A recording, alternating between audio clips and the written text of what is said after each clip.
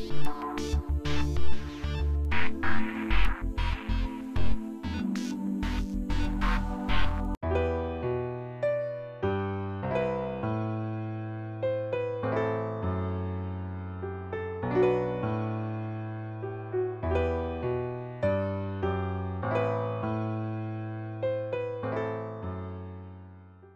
and welcome to BusyWorksBeats.com. This is Module 1, Integer Notation. In this module, you're going to learn how to create chords using numbers. And once you learn this, this will literally open your eyes to what you've been missing. This will literally reveal the secret, the wall between good producers and great producers. This module will literally teach you music theory in itself. Now there's more parts to it later in the different modules, but this is the most powerful section, and that's why we put it first in module 1. So just to go through, got tongue twisted. Just to go through some nomenclature here, some common names that you're going to hear a lot. And basically the point of this is to teach you how to recognize different, names and notation if you ever happen to go to a website and read off their music theory notation. So when we use major chords, just know that the way we write it is we use the letter of the key. So we can use A, B, C, D, E, F, or G, and just a capital letter just means major. And I'm talking about reading chords. So when you're looking for chords online and you just see C, that means it's C major by default. Now when you read C with a little m next to it, it's referring to a minor chord. So you're going to see A with a little m, that's A minor. You're going to see D with a little m, that's D minor. You're going to see C minor. You're going to see all the notes in minor. And basically it's just a little m next to the note. So that's the difference when you're reading a major chord from a minor chord. Okay, major chords do not use any notation. It's just assumed to be major.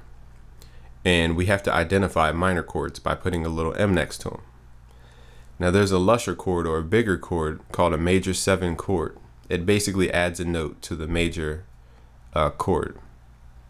And we're going to get into what chords are. Chords are essentially, they start out as triads or 3 different notes put together to create a harmonic sound, and we call that a chord. So just 3 notes put together as a chord. 2 or more technically, but 3 is the general triad.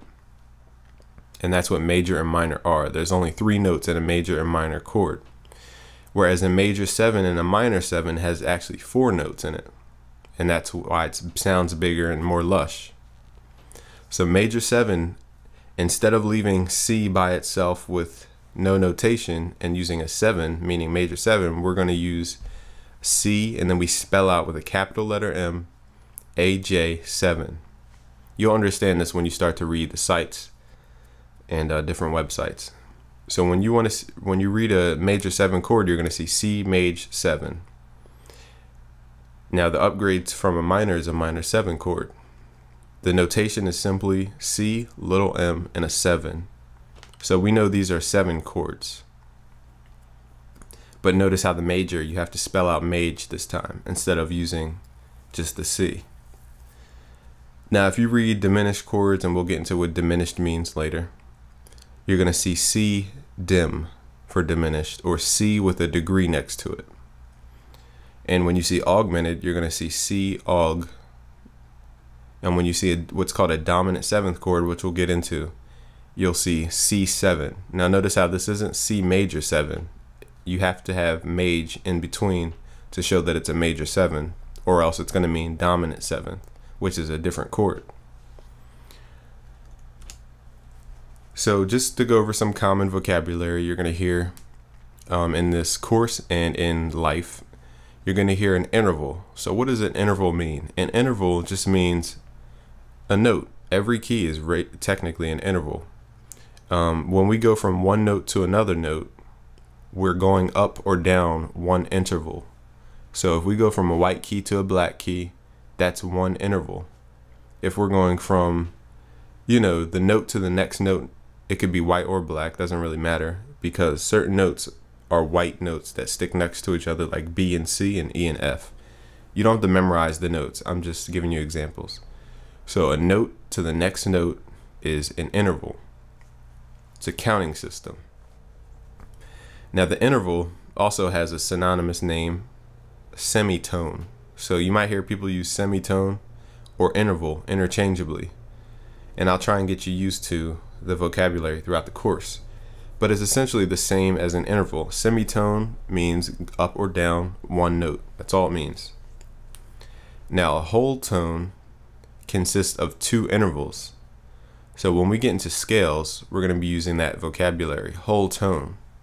It just means go up two or down two intervals, two keys. Now a half tone is the same as a semitone. So we have three different words that mean the same thing. So we have an interval, a semitone, and a half tone. And they all mean the same thing, just going up or down a key. Now I may use this a lot and I may not throughout the course, but you're going to hear this somewhere. Voicing. It's basically how you play a chord, and we're going to get into that later in the course. An octave, remember there's 7 letters for each octave, or 7 keys for each octave, A through G. And when we go up and down our keyboard, we're actually going up and down octaves. So each section of A through G is 1 octave. And when I say we're going to go up an octave, I mean we're going to go from one set of A through G to the next set of A through G, either higher or lower. Some more common vocabulary you're going to hear, which I mentioned in the overview, are accidentals. So accidentals just mean sharps and flats. That's all it means. In classical music theory, it's a lot harder to understand, but literally it just means flats and sharps. So if a note is sharp, again, we move the note up 1 interval. So here's F on the keyboard, this white key. When we move 1 interval up, it's F sharp. Now if a note is flat, we're going to move down 1 interval. So in this case, if we use the same key, F, and we go down 1 interval, this is a white key to white key situation. So technically, F flat is equal to the key E. So they're interchangeable. You can mean F flat or you can mean E. Generally, people say E because, that's just how they say it. But that's what flat and sharp mean, and that's how you can visually see what they actually mean. So this same key, F sharp is just 1 up, 1 interval or semitone or half tone up. And F flat is 1 semitone interval or half tone down. So how we play chords. I remember when I took my first music theory course in university, and my professor was playing with both hands.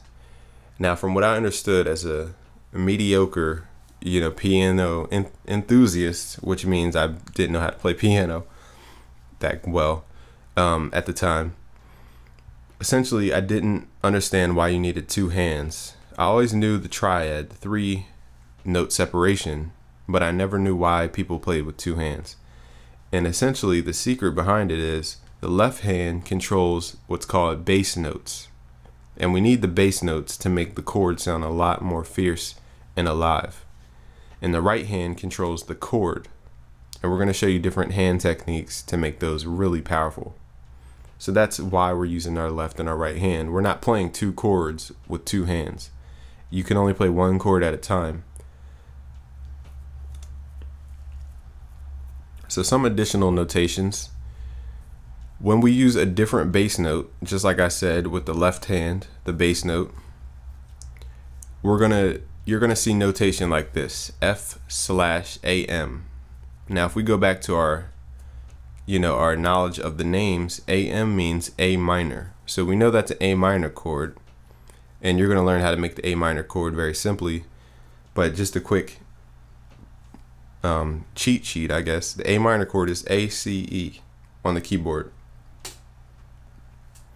So what does it mean to have F/A minor? So we know we're playing A minor with our right hand. If we go back, remember, the right hand controls the chord and the left hand controls the bass notes. So in this kind of notation, whenever you see a slash, it means that the left hand is going to play F as the bass note, and the right hand is going to play A minor as the top chord. And that's why it's written this way. Left hand on F, right hand on A minor. Now once you understand that, you're going to be able to change up your chords tremendously, and you're going to be making cool progressions, trust me. You don't always have to use A as your bass note. Generally, when you're producing chords, like I said, A minor is A, C, and E. The way we determine what we play with our left hand usually starts with the first letter or the first key from our right hand. So if we're playing A minor, we're going to play A in the bass, and that's how we decide. We match this key with this key, just lowered 1 octave or even 2 octaves. So we're using the A up here and we're using an A down here generally when you play A minor. Now if we play F/A minor, we're, instead of using the A in our bass note, we're actually going to change that A to an F. Again, left hand on F, right hand on A minor. So don't worry about the names of the chords yet. I just want to show you that you can play the same top chord, A minor, but you can change the bass notes, and you're going to see this notation in a lot of websites. Don't let names confuse you. Everything is literally based on numbers.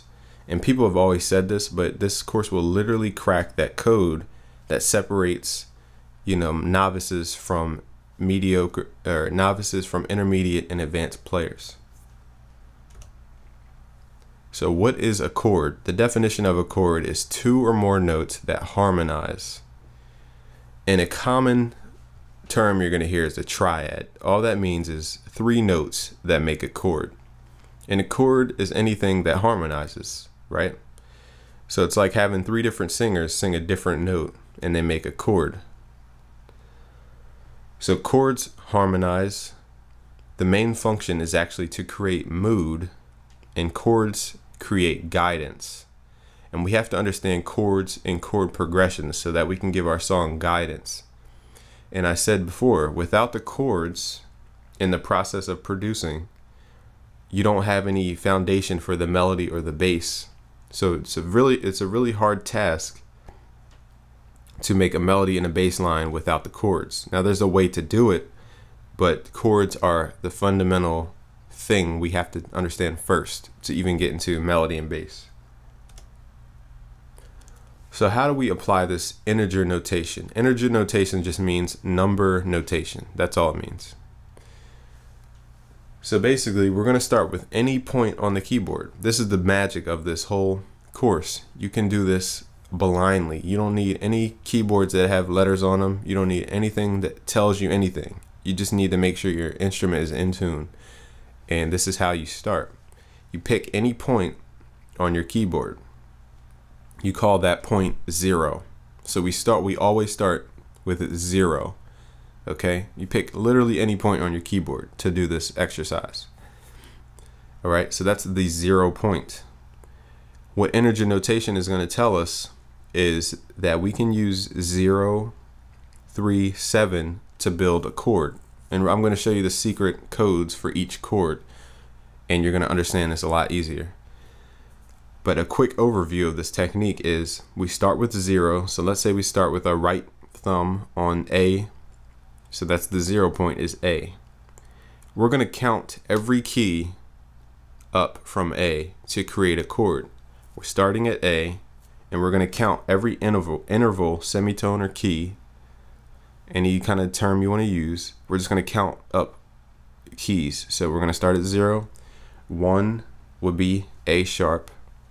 2 would be the next key, B. 3, and that's where we're going to stop, and that should be C on your keyboard. So the formula for a minor chord is 0, 3, 7. So I'm going to show you different codes to build different chords. So 0, 3, 7, we're going to start with the 0 point A, and then we're just going to count 1, 2, 3. Our middle finger should be on C, our thumb should be on A, and then we're going to keep counting 4, 5, 6, 7, and that's going to be E. And we're going to put our pinky on E. So our middle finger is, our thumb is on A, our middle finger is on C, and our pinky is on E. That makes A minor. It's literally this easy. You can pick a random point on your keyboard and create a minor chord. You don't have to memorize anything. You could just do it off the top of your head. All you need to know are the numbers. So integer notation. It's a formula sequence to each chord, like this. Major chords are 0, 4, 7. Minor chords are 0, 3, 7, just like we did in the last exercise. So we can literally pick a key on our keyboard and say this is the 0 point, and then we count up 1, 2, 3, 4. That's our next key. 5, 6, 7. That's the last key of the major triad, and that makes a major chord. You could do the same thing with minor.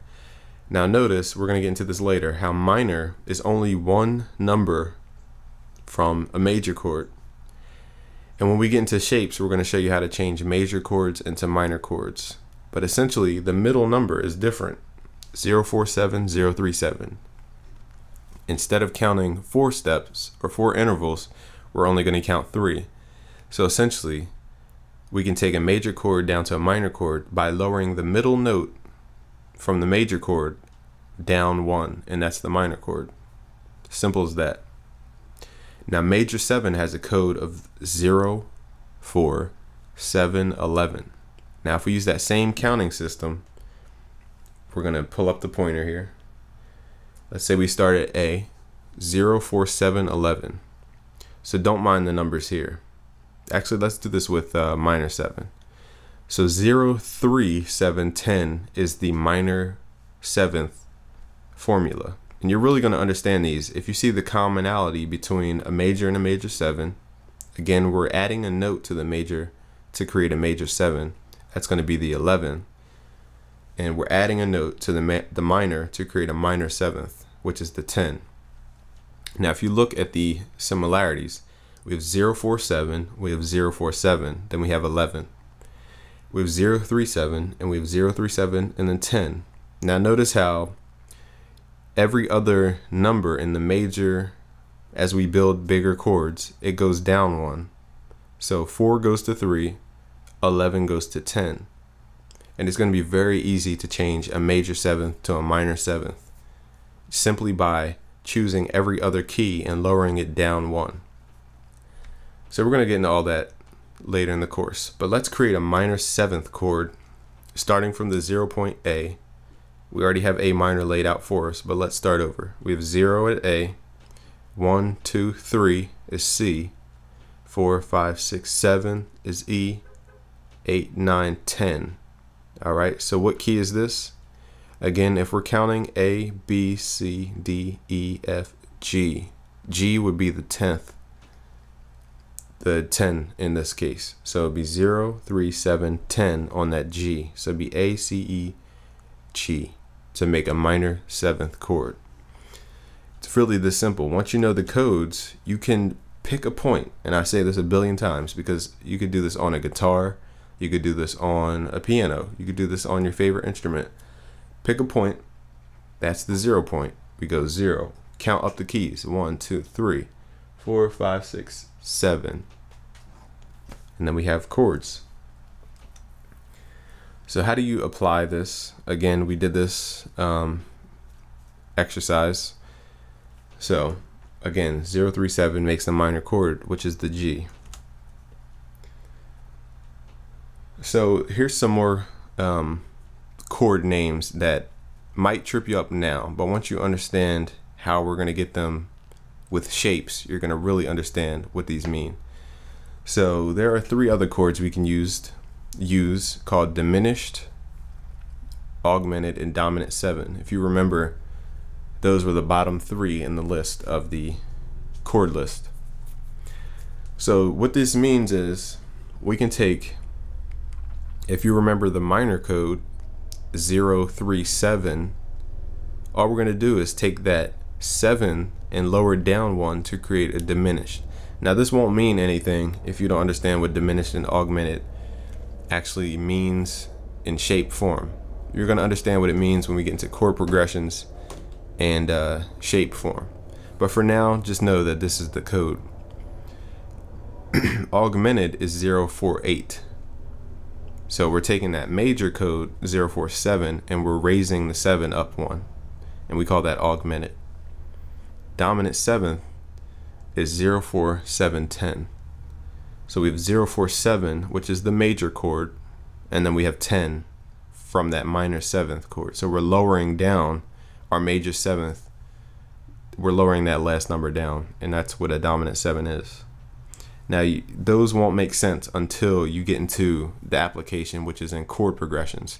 Generally, you don't use these chords, you know, willy-nilly to make good chord progressions. You generally start with minor or major, and you work your way through until you have to add what's called tension. And tension comes from these type of chords. So you won't understand this until we get to that point. So, question 1. Here's a quick flash quiz to help you understand the integer notation. So I'm going to go back as a quick review just to give you a little cheat sheet here. And I think I skipped it actually. So here's the list, okay? Remember, major is 047. Minor is 037. Major 7th is 04711. And minor 7th is 03710. And remember that all we're doing is lowering every other number down 1 from the major stuff, and that's the minor stuff. So every other number that we fill in gets lowered 1 to fit the minor. All right, now let's get on to the quick flash quiz. Now here's also the cheat sheet. 036 is diminished. Again, you won't understand this till the application period. Augmented 048, dominant 04710. So question 1. What does 047 mean? And I'll give you a couple seconds to formulate an answer.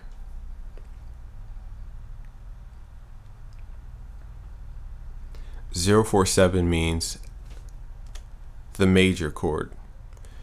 And you will understand the difference between major and minor in Module 2, chords by shape. But remember, all we're doing is lowering the middle number down 1, or lowering every other number down 1 to make minor. So this is a key formula, 047, major. Question 2, 037.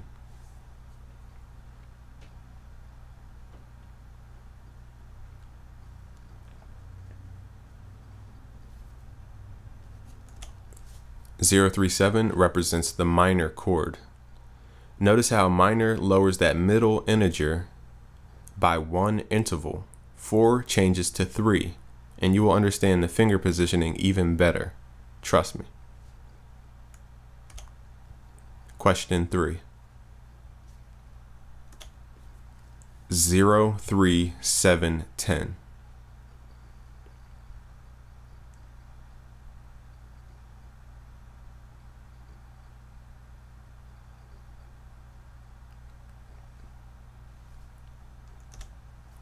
.03710 represents the minor 7th chord.